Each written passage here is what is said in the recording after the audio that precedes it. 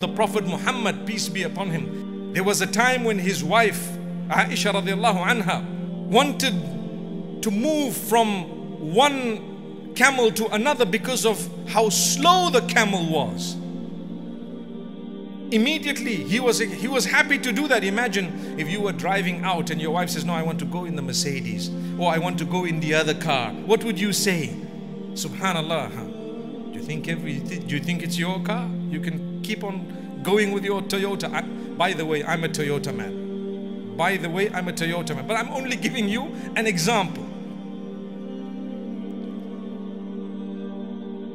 This is the man. If you know him, you will love him. But when you don't know him, you won't be able to fulfill the due that he is owed.